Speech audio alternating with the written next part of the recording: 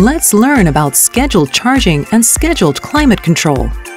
Because the cost of charging EVs is different at different times, scheduled charging allows you to pick a less expensive time. In the electric vehicle menu on the Charge Management tab, select Charging and Climate. After pressing the Scheduled Charging Settings button, you can set a start time and end time for charging. Below the time settings, you can select Off-Peak Time Priority or Charge Only during off-peak to choose whether to charge at off-peak times only or at other times as well. After choosing your scheduled charging settings, if you leave AC charging or the portable charging cable connected, scheduled charging will be set. If you press the scheduled charging deactivation button to the left of the driver's seat within 3 minutes of connecting a charging cable, you can charge immediately.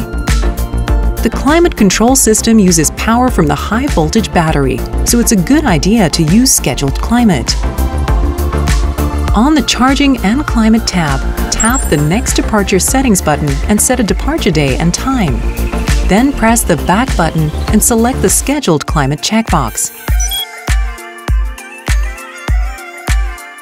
You can set your desired temperature for the departure by tapping the Scheduled Climate Settings button. You can also control these features using the Yuvo app.